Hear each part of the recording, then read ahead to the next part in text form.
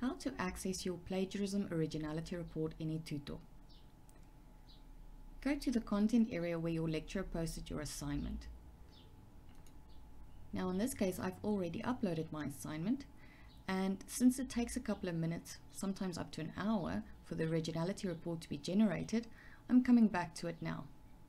Click on the assignment again. And here you'll see the assignment that you've uploaded in the inline grading box.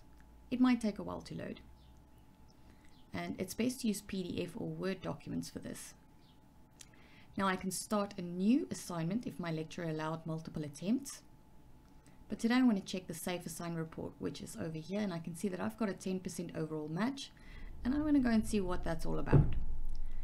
Expand the SafeAssign box and view Originality report. It's going to open a new tab in your browser and take you to the report.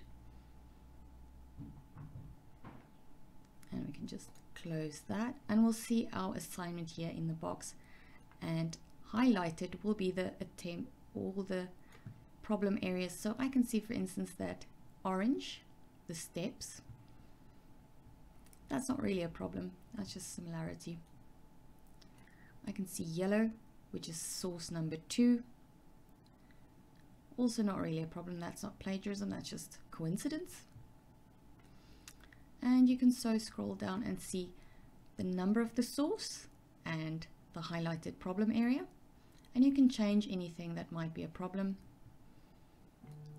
And if you need to see where the source is from, you can just expand on the site. So I can see that I've got one source from scholarly journals and publications, and I can check that.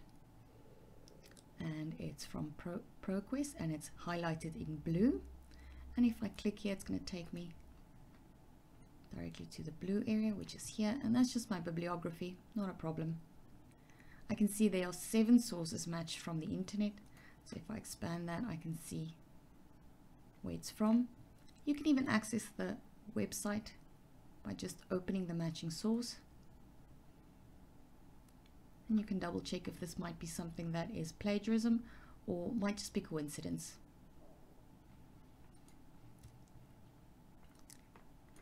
You can save and download the file up at the top right corner if you need to add it to your document or your portfolio of evidence, or print it if you need to have a hard copy. Once you're done and happy, you can just close, go back to your assignment, and if you need to start a new submission.